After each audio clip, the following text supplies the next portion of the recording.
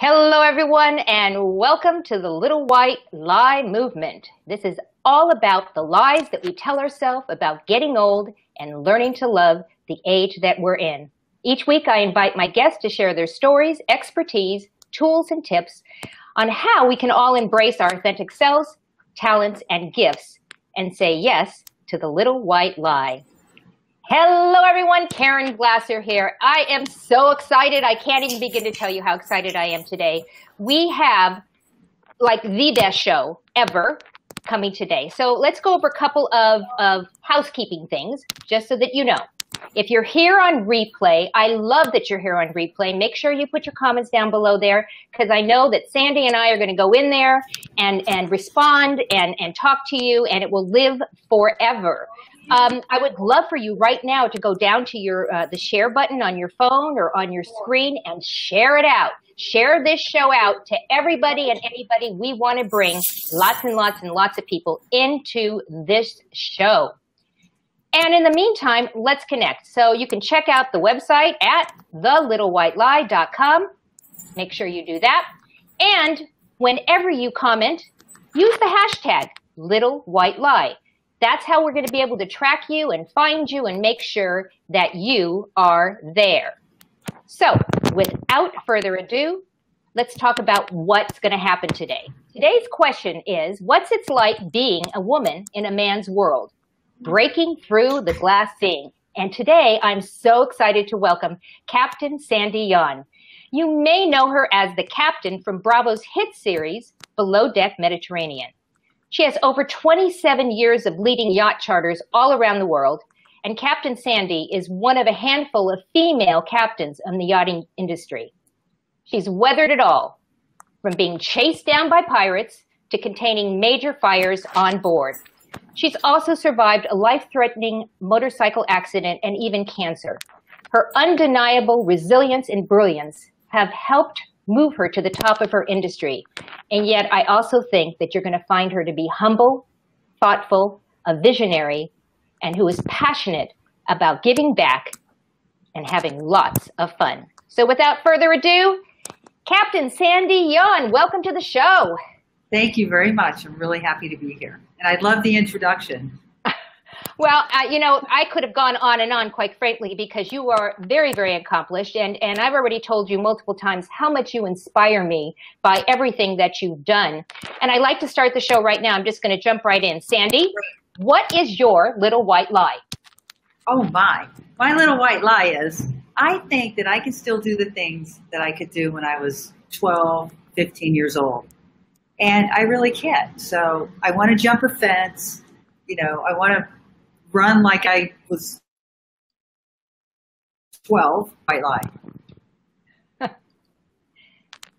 And Sandy, I think you're freezing a little bit over there. So I'm going to ask Sandy to go ahead and refresh her screen and come back in. And as we're doing that, I want to say hello to all of the people that are down here in the comments over here. We have some great comments. Ahoy, Captain Sandy. Yep, let's go put that up. I love that. And Sandy will be coming back in. I'm going to go ahead and bring her into the broadcast right now. And she's back. All right. It's really bad weather here, so hopefully I don't freeze anymore, but I'm with you. But if you do, we have very patient people, and people do understand. We're only as good as our technology today. So let's talk about your little white lie. You got cut off. Okay, so my little white lie is I'm 52 and I still think I'm 12. And my sister can attest to this because every time I want to meet her, it's always at Disney World. And I don't know, it's like I just really want to be able to, have the energy of a 12-year-old. So I continue to move like that and I just simply can't. I love that. I love that. I want to be 12 too. No, not so much. Not so much. The energy.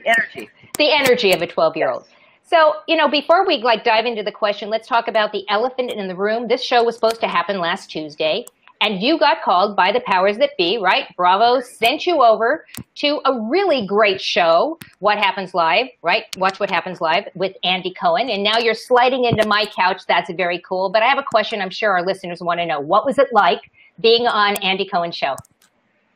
It was phenomenal. The best part was meeting Anthony Hall. who I grew up with, watching him. That's cool. National Vacation, Chevy Chase, 16 Candles, Breakfast Club. Meeting him was amazing. And then Andy, of course. Yeah. He seems like a really cool guy. He was very cool, very humble. So I have a question to ask you because you actually are a woman in a man's world. What is it like being a woman in the man's world? And do you feel like there's a glass ceiling? Did you break the glass ceiling? How do you feel about this? Yes. I fell into it. I was a kid that was lost, and I had an owner who believed in me, and I didn't think about it. I just went for it because I only worked on one vessel. As I advanced in my career, I found it difficult to move. Hey, listen, I was turned down for a couple jobs because I was a woman.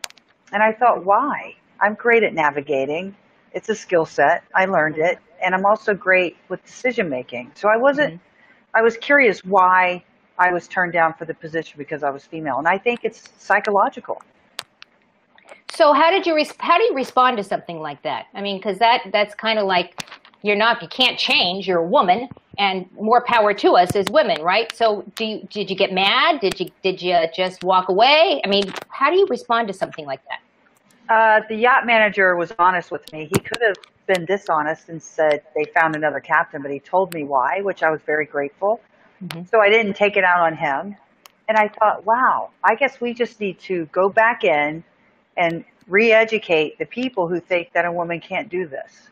And so I reached out to a friend of mine, and we had a Women in Yachting seminar at the Monaco Yacht Club. Well, that's pretty cool. That's pretty cool. So, guys, I'm trying something different this time. I'm going to put up a frame that says, it's time for a comment. And I'm looking through the comments right now, and I'm going to throw up a comment and put it right on the screen. And let's see what the comment is. She says, Kat says, I'm so curious. What are some of your go-to inner game tools to keep yourself moving forward? My go-to inner game tools are everything I learned after I stopped drinking, which was stop, breathe, and think of the best solution. So every time I don't react, I just stop and take a breath. And I think about what's going to be my end result. A lot of times, say I'm in a navigation situation where I lose the bow thruster or the engine, I have clients watching me, that's when I just take a breath and I think I have to do it. And so I do it. That's awesome. I see that we have some guests down below that actually want to come on live with you. You're good with that, right? We're going to bring some people on. Absolutely. So I'm bringing in Joey Garrity, and she's just popped into the show. I'm going to go ahead and put us on 3. And Joey is a visibility and an influencer. This woman she rocks. And Joey, what's your question for Sandy?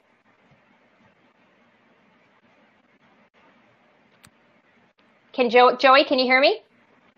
I can't hear Joey. We can't hear Joey. So I'm going to drop her off, and she's got to work on her microphone. And I'm going to go ahead and let's bring in Lauren Solomon. Lauren's coming in. Hey, Lauren. Hi there. Can you hear me? We can hear you. Hi, Lauren. Hi, Captain Sandy. So Lauren is an image and stylist, for lack of a better word. It's the whole thing. She does the whole thing. And I know that we got a great question for Sandy. What's your question? So my question is, in terms of a glass ceiling, did you actually find that it was always men you were challenged by, or were there other women who didn't necessarily support your advancement? I found that some women were jealous, which is, not great. But oftentimes, I don't know, like for me, I really didn't think about it being male or female. All I did was I kept my eye on the ball. I knew what my goal was, and I never looked side to side. When I found, if I was docking the boat, where I found it was most comical is all the men would run outside and watch me. So I just blew them a kiss or winked at them, and what can they do? So I docked the boat. I think they were waiting for me to crash. That's very funny. Having been a passenger on boats where the men weren't doing such a great job of docking, I would have to think twice. Absolutely. Thank you so much for your question, Lauren. I'm going to drop you back down into the lobby. And, I was on the show the first season. I was on Below Deck Mediterranean on the first season. And I remember so many things, like we were called the Golden Girls. And, and one of the things that really strikes me is that we had to wait to the end to actually watch the show to see what they actually were going to put on the television. And we found out after the fact that there was another cast member that we never met because he was sick and apparently had gone to the hospital. And so when the show started coming out, I remember all of us ladies, the Golden Girls, kept saying, "Who's that?" because he wasn't there. So were there situations like that for you where now you're watching the show and you're saying, I don't know how they did that? Absolutely not, because I am in the middle all the time, and I'm a people person. So I go down in the crew mess. I have dinner with the crew or breakfast. I like to see their eyes in the morning. I like to know their mood. And if I see that they're down, I'll talk to them. So I always want my crew to be happy, a happy crew, a happy boat, a happy client, and a happy captain. And a happy captain. And all that I read about you, and I know that our viewers probably could put the comments up there about that as well, they talk about you being strong, but compassionate, and that you're a woman. And that's one of the things that I think is really interesting. I think as a woman, you probably bring something slightly different to the table because you're a woman. What do you think about that?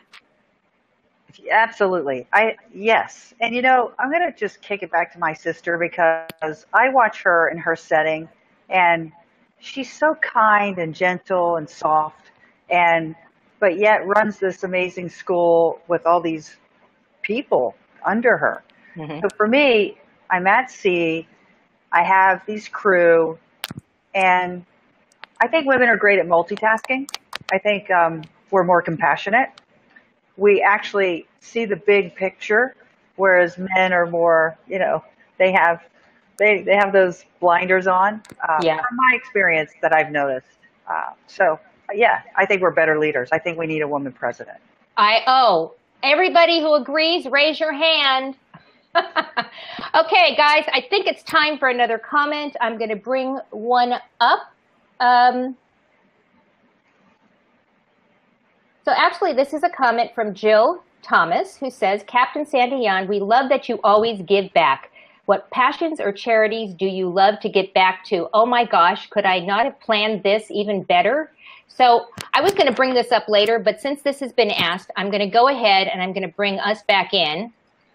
And I am going to remove this because let's talk about what you're passionate about. You have a special passion, and you already mentioned it with your sister, but let's just jump in. What are you passionate about? JSA, my sister's school. So I saw my sister take her, her son was born with, diagnosed with autism, switch her career path, which she had I think she was a top analyst for Johnson & Johnson, or senior analyst, I'm not sure. Somewhere. I know she had a great career path. She left her career for fear for her child and started a school with 2 students. To see what she's done with her own child Nick was a runner. Nick, he was, let's just say I was chasing Nick a lot.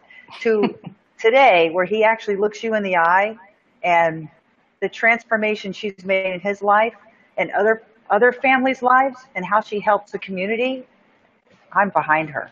So and at this point, she's outgrown her school, and she needs to build a bigger school. She needs property, so we have to raise the money for that. And that is exactly what I'm going to do with this platform. And we're going to help you, because I'm going to actually put a link up here, and I'll put it into the description after the show. This is a place that you can go make a donation, a small, a large, whatever your heart says to you. Click the link and go make a donation to help this. And one of the things that I want to do right now is bring in another person from our community. Her name is April Roga. Hi, April. Hi. Hi, April. So one of the reasons that I'm glad April decided to come and join us is that she has an autistic child who's 7 years old. And, she understands the challenges and was very, very excited to meet you, I know, because of what you're doing with your sister's school. So, April, what's your question?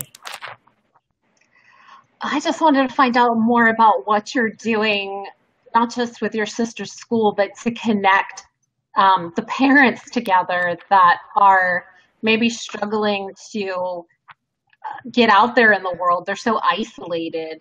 And like you said, your sister's son is a runner. So a lot of parents are stuck at home and they don't really have community. That's a really good question because I've witnessed my sister and her husband, their lives are dedicated to their child. Michelle's created these programs that allow, and that's actually her goal, is to create this lifespan program with her school. So parents can actually get out of their house, leave their child at the school. I don't really know. I've witnessed. And so I just watch how passionate she is to helping other families like yourself. And I guarantee you she could answer that question a lot better than I can. So if Michelle is actually watching the show today, if you want to put a comment up into the screen, I will look for it and pop it up. Thank you so much, April, for joining the show. I'm going to drop you on out. And I'm also going to add Kim Harris to the show. You guys, you're just making me so happy to have so many people that have showed up to talk to this amazing woman. Kim Harris, what question do you have? Hi, Kim. Hi, Sandy. How are you? Hello, Karen. Thanks for inviting me. Sandy, I'm a little curious as to what you think the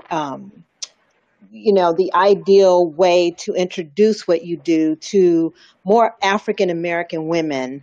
I know that, there are very few that even know that they have an opportunity to get into this field. And so I'm just interested to hear your insight on that. Through Facebook Live experiences like this. When I was on the Steve Harvey show. He also asked that same question. And I thought, by being on your show, I'm able to reach out to every viewer that's watching this and say, guess what? This is an industry that's not closed. It's actually open for anyone who wants to get into the maritime world. In fact, we have a deficit of crew with the boats, the amount of vessels that are being built today. And it's an amazing industry. And it's just not working on a boat. There are designers, naval architects, and you don't have to be a college graduate to go to this. It's sort of vocational training. And awesome. Because I'm not a college graduate. In fact, I was kicked out of high school. So I was one of those kids. So this industry, I would say, just grabbed me, held me, and molded me to the person I am today. And awesome. I have to say, I feel like I'm in the best industry in the world because the people were it's a big industry. Mm-hmm. We're close. And that's the beautiful thing. Awesome. Thank you, Sandy. Such a great question. Thank you, Kim. I'm going to drop you on out and we're going to continue the conversation. I have a question. So have you ever been discriminated against? Were you just, I know you mentioned one scenario earlier, but do you feel that things that you do that you're going to be discriminated against? Any situations? I'm sure because I was female. Was I aware of it? Only when the manager told me. Other than that, no, they're very good at hiding it. So when we talk about breaking the glass ceiling, breaking through the glass ceiling, I've had people that literally have never heard that expression before. They don't get, does that really mean there's a glass ceiling? It's an expression, guys. It doesn't mean there's actually a glass ceiling. But what does that mean to you, Sandy, when we talk about breaking through the glass ceiling and the things that you feel that you've done that actually has done that? Hey, listen, I just stayed focused. And I still don't today. Is the sound okay? Yeah, I think the storm keeps coming and going, and every time you get a whoosh of wind or something, your connection. But you're okay. You're good. Okay. Every time, I just stay focused on my priorities. And yes, people question me. People challenge me. I just keep my eye on the ball. That's what I do. I don't really care what they think, in fact, like I was on bravotv.com this morning. One of the questions was, it's similar to this. And I thought, okay, I don't actually think about male or female. I just think about, I have a job to do and I do it. Mm-hmm. And whoever gets in my way, I try to navigate around that. And that's really what I do. And I just want to say, if you want to get in this industry, Google maritime schools. That's all you have to do. And then just sign up. And there's one, you take that class. Sandy, as you're talking, I'm going to ask you to refresh yourself again because now your sound is completely gone. Go ahead and refresh. Maybe it's my headpiece. I'm going to just get off of it. Okay. Maybe it is the headpiece. But you have to unplug it then. Now we can't hear you at all. And she's out. Okay, so in the meantime, I'm going to take a question, or actually a comment, something that she doesn't actually have to respond to. And here's a question. No, here it is. Actually, it's more of a comment. Michelle is Sandy's sister, and she writes, thank you, Karen, for highlighting Captain Sandy as Bravo's first female captain. It's my pleasure, Michelle. And again, thank you for sharing your sister with us because we are hoping to raise some funds for the Fort Lauderdale Jacksonville School of Autism. You guys live in Fort Lauderdale. Okay. And I'm waiting to see, oh, here she is. I'm bringing her back in. And she's back. Can you hear me? We can hear you. Great. Yay. So I'm going to bring in another guest. Let's see who we got here. We have Lisa Lamont coming in. Sandy, can you hear us? Yes, I can. Hi, Lisa. Hello. Hi, Sandy. Hi, Karen. Thank you for giving me a chance to come on. Lisa's a psychic. So I'm curious to find out what your question is, Lisa. Well, my question is, were you a tomboy growing up? Because I find a lot of the women who are successful in their 40s, 50s, and 60s were. And so that was my question for you. Of course I was. We grew up in the country. And, yeah, I worked as a kid. And then my parents divorced when I was 8. And then I, was back and forth with my dad this summer, my mom, school time. But, yes. Awesome. I feel like we were child slaves as kids. Yes, I can totally. And what was it like seeing yourself on the television when the show aired? What was it like seeing yourself on screen? I was surprised how calm I am. And it made me feel really confident, actually. It's like, wow, I handled it really well. And you did. I like the fact that I'm not a yeller. I don't fire people. I believe in them. I believe it takes an effort. I think it takes more energy and effort to not fire someone and, shift their way of being than it is to say, you're out of here. Love that.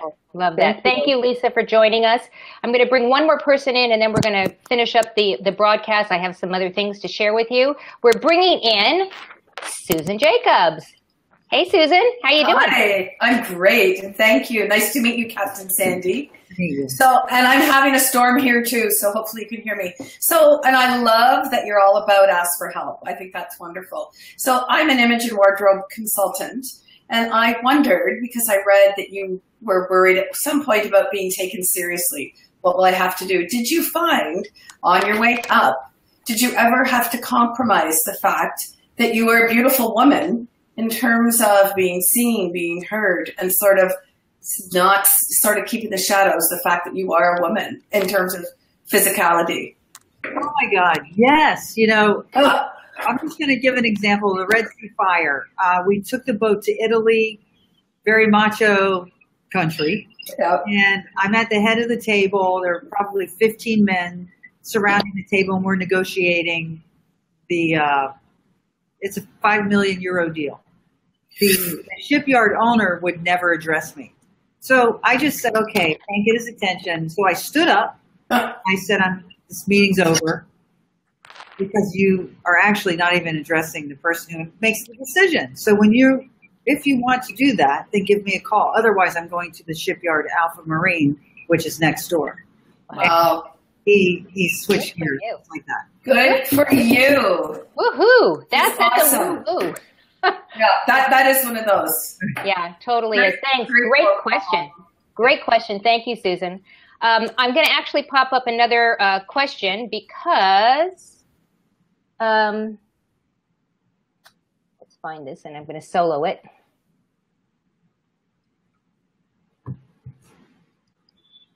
So this is from April Roga.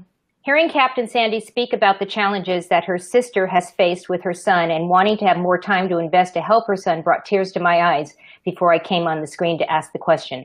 My dream in life is to leave my 8-to-5 job and be a full-time entrepreneur so I can work more with my nonverbal son.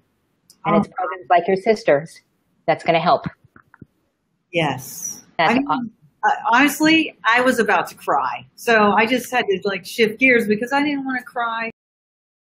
Because I just believe in my sister so much. And your sister, Michelle Dunham, I mean, she has just moved mountains to do what she's doing. And I want to thank you for being on today. Michelle, I'm going to remove this because it's blocking our faces. And I put the link in the chat. So if you scroll down, the link's there. And then after the show, I'll put the link to donate up above as well. If you want to stay in touch with Captain Sandy, we have multiple ways that you can follow her on social media. You can follow her on Facebook at facebook.com/BelowDeckCapSandy. You can see it up there. And if you want to follow her on, is this your Twitter or your Instagram? One Sandra and one Sandy. That's my Twitter. So this is Twitter. Go ahead and tweet Sandy because I know personally that if you put her and you tag her, she's going to tag you back and she's going to respond. She really understands what connection and relationships are about on social media. I firsthand have experienced it. So go ahead and try it out. You're going to be surprised. And if you want to go visit her on Instagram, it's at Captain Sandra Yawn. That's a little bit different. So do that. And any last thoughts that you want to share with our audience? You know, I am going to do this, I believe, tour. I don't know. I got a website. It's CaptainSandyYawn.com. And yeah, like sign up because I'm going to go around the country speaking about how I became a yacht captain, just like with you.